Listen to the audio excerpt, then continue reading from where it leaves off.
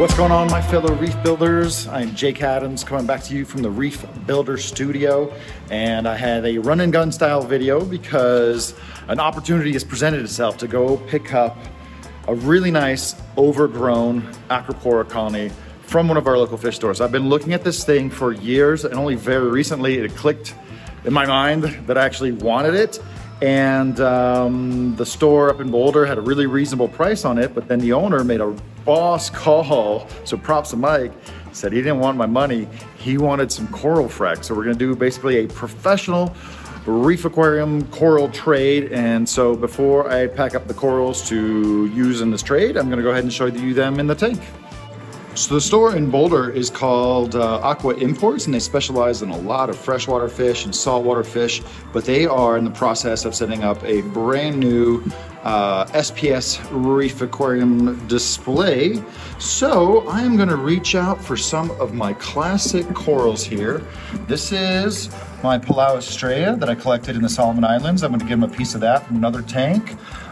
This Milka stylo right here is definitely ready for a new home. I've got pieces of that everywhere. What else do we have? I've got some random coral frags in here. You know, I think I own a really nice piece of Walt Disney. He doesn't really care about names so much. He just wants them to look pretty from around the corner, you know, from across the room, like I like to say. And then some of these assorted frags are from tenuouses and millies and different things. So I'm not gonna point those out specifically, but I will tell him about it. One coral that I'm really excited to share with him, because he's a very good SPS Acropora coral grower, is my Immortal Torch. So here it is under blue light, and if I'm really lucky, just a couple presses of the Radion button should get me back to kind of a full spectrum daylight. There we go. A couple more clicks. There we go. So since this is gonna be for one of his display tanks, I think I'm gonna take him this chunk right here. Yeah, I think that'd be a really nice, good starter chunk, because the coral I'm picking up is also really big. So you saw this tank here in blue light, and now here it is in white light. Here's some pretty good pieces of the stylo, but you know, I could just pass that guy along and make myself some space. So I'm gonna go ahead and pack these up and then take myself off to Boulder and go scoop up this really nice Acropora colony.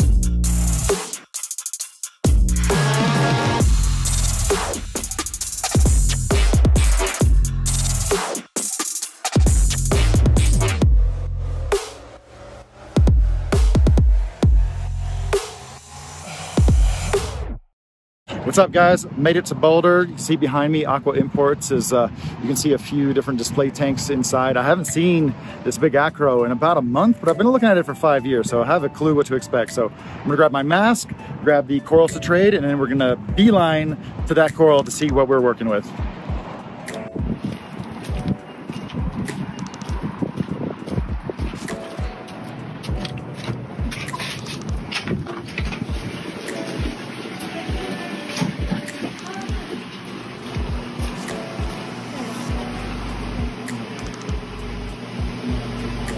There it is. Now that's a lot of coral to work with. That is a lot of coral right there, my friends. I don't know if you can hear me over the buzzing, but this thing is probably about 16 inches by maybe like 22, 24 inches. And it's just glowing under the Acro Optics LED light, which surprisingly, I'm not even using a filter right now, and it's looking really good. So let's catch up with Mike and show him some of the corals we brought. This is Mike, the owner of Aqua Imports. Good to see you again. I haven't seen you in the shop in a long time. Usually I'm here in the morning, but this is your newest reef display. You got some Acro Optics on there. They served you right. And you have very little idea what I brought you. So go ahead and crack it open, and we're gonna put some corals out.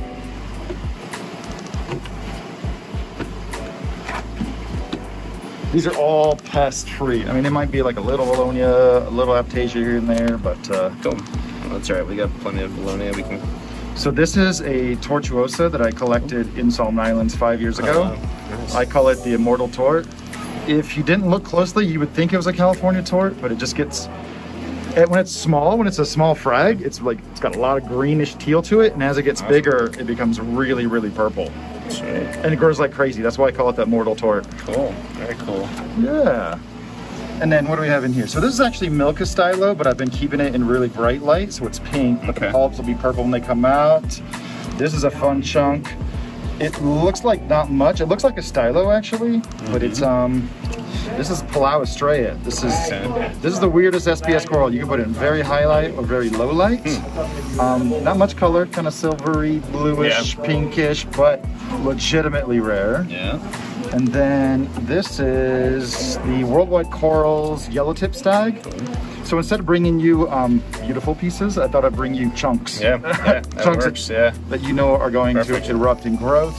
Yeah. This is a cool stag right here that I selected in a tank in Australia and had it shipped back. Really fun purple stag, unlike what we usually get wild. And then what else is there? Kind of another stylo here that's pink with green polyps, Miyagi tort. This is, well, came off the base. But I thought I'd give you a nice chunk of Walt Disney. Nice, awesome. You heard of that before, right? Oh, yeah. Thank you. Very cool. Last but not least, this is a overlighted piece of candy that I've been growing for about 20 freaking years. It's the most striped candy. Super green mouths, super green stripes. It grows fast in high light, but it looks better in low light. So you kind of got to find that middle ground. Awesome. Yeah, so there's some fun stuff in there. That's good stuff. All right, so tell me about this efflorescence here that you have. So this is a efflo that we brought in probably 4 or 5 years ago. I've been looking at it for a long time. And all the mariculture frags come in like, they're like 2.5, 3 inch in diameter. And it's just a slow mover. I don't think a lot of people appreciate it because of the color, but unless it's growing fast, it's just a brown shell. Right, and so this thing has just grown out like crazy, and we've constantly fragged it, and this thing's probably made hundreds of colonies at this point. that's why you're over it. Yeah, we've just kept it around for so long, and it's so cool, and it would be nice to have the real estate back in the tank, but it's a really cool piece, and I've never had the heart to just chop it all the way up. I'm gonna try to get home in one piece as much as possible. I got a big old tote, so let me bring that in and see how well it'll fit. Yeah, right. All right, so I think I brought a big enough tote. Yeah. And we're gonna see if I can reuse a funky method I've done before, where I make a hammock out of plastic bags. Kind of stretch it from one side to the other so the coral's not bouncing on the bottom. So we'll see if we can get that to work.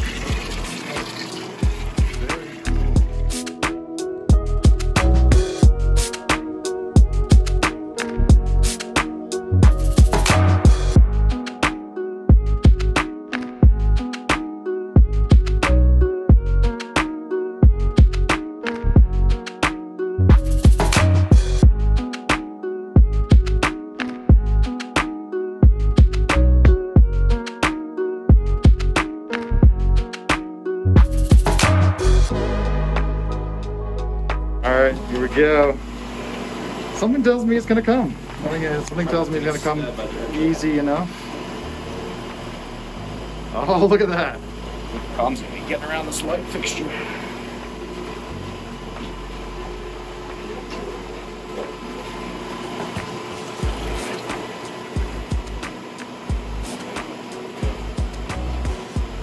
Careful with the baby. Oh, it's not even gonna fit. All right, so as you can see, I was able to get it into this big tote. The coral's starting to slough quite a bit, but even had to put it in an angle and add more water. We've got some styrofoam here. some styrofoam on the sides just to keep it from scraping.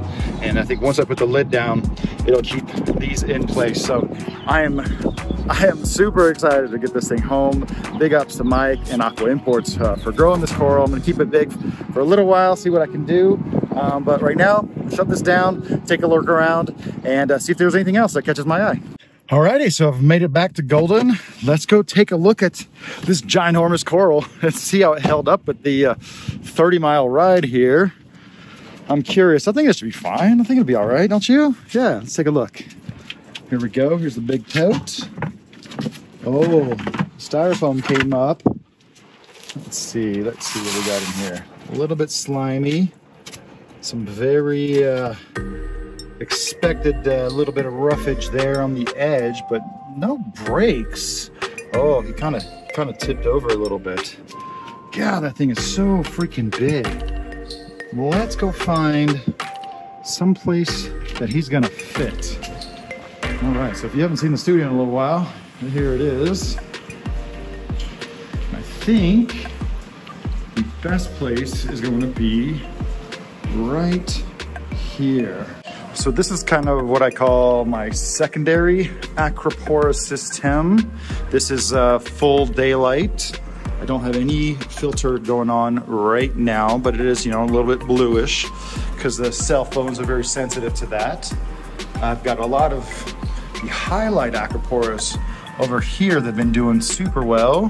Got the Radion G5 flanked by a couple G4s, and I think I can make a space right here. These hammer corals, all these euphyllias, they don't need that much light, that much flow. Same thing with the candies here, Mystic Sunset. So I think I can reshuffle basically this section right here, kind of push them off over here, where I've actually got a diffuser here on this Radion Gen 4, and I have some lower light stuff. So I am gonna clear a space right here, and then gonna give a little rinse to this big old F-Flow because he's sloughing and sliming all over the place. But man, can't wait to get him in here because he's gonna look real good. So let's make some space for the giant F-Flow.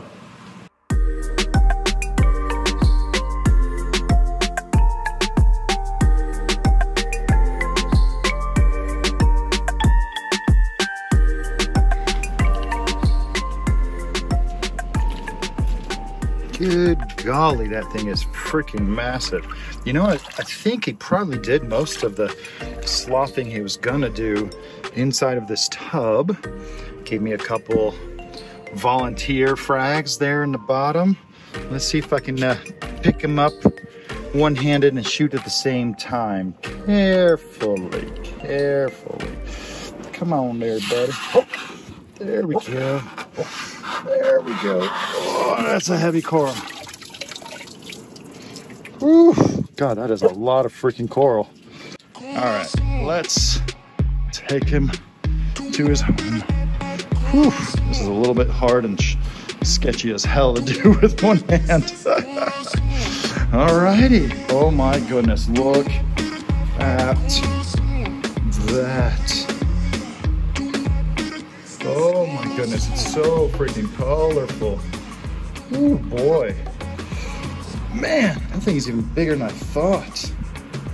I'll have to put the wide angle on here. That thing dwarfs everything here else in this tank. Look at that big mammoth gem. Oh my God, he just like overpowers the entire tank. All right, so one thing that I thought would be cool to do while I'm still, you know, kind of messing with this coral is to weigh it. So I'm just gonna hop on the scale real quick. I think I'm about 220 and change, 221.6. All right, so let me grab this coral. Probably will just hold it over the tank while I'm at it. Man, this thing is massive, massive, massive, massive. Get that water off. There we go. Let's see how much the weight is now. So we're at 235.4. So this coral weighs almost 15 pounds. Oh my God, this thing is freaking heavy. There we go. Look at this happy, happy coral. Woo, woo. Man, I can't believe that this is a perfect spot for it. I'm literally gonna have to use the wide angle lens. Wide angle There we go. That's a little bit better. Look how big this thing is. Oh man. Alrighty. Let me, I think now it's time to turn the flow back on and probably make him like a little bit better pedestal so he's kind of sitting the way I would want him to. And we'll let him sit for, I don't know, 10 minutes to a couple hours and just kind of revisit the coral after I've had some time to take a look at it. All right, so we have the ginormous, almost 2-foot diameter efflorescens, Acro efflorescens here at the studio. It's actually just on the verge of being a little bit too big, but I cleared out a couple corals, made some space. It fits here so beautifully, you guys. I'm so happy to have this corals. I did a couple things here with the Radion. I actually tilted it to face this way. That is one of the really cool things about having your lights suspended. You can make small adjustments and just without having to add another spotlight, I was able to just kind of turn the light this way a little bit. Again, the flow is all off right now, but all of it kind of moves this way here in the center. So I added just kind of a small, probably temporary pump here, just to kind of help drive the water flow vectors here towards this coral. You know, he's probably a little stressed out from the transportation. But to be honest, man, the edges of the coral that did not get roughed off in transit are already starting to extend their polyps. We only made three tiny little nubbin frags. They're like not even worth like, you know, worrying about. But this is a beautiful, super show coral. Big props to Mike at Aqua Imports for growing this coral. I think this was probably one of those giving trees where he just kept fragging it for the store.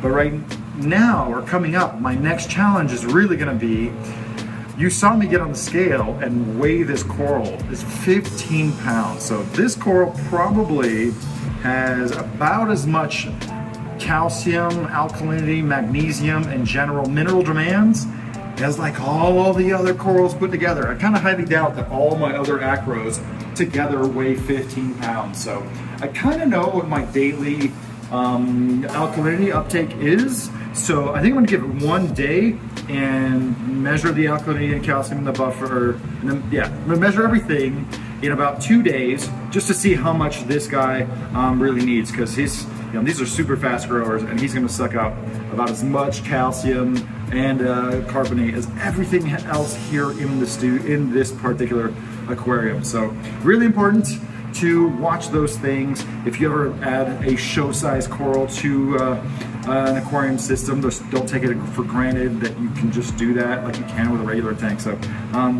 man, I'm very thrilled for this coral. I've been actually looking at it for years, and it's only very recently that it actually clicked in my mind to actually get it. So hit up Mike literally yesterday, said, hey, you tired of looking at this coral? He said yes, and one thing led to another, and now the coral, the boulder grown coral is here in Golden. Took about less than an hour to get it here. Very, very fun experience. So thanks for coming along for the ride. It's turning out real good. I'm gonna go ahead and edit this video and probably take some time to enjoy this coral. If you like videos of this sort, make sure to subscribe. If you have any comments about big corals, transportation, or really old corals, go ahead and pop those in the comments down below, and we'll catch you guys on the next video. Bye, guys.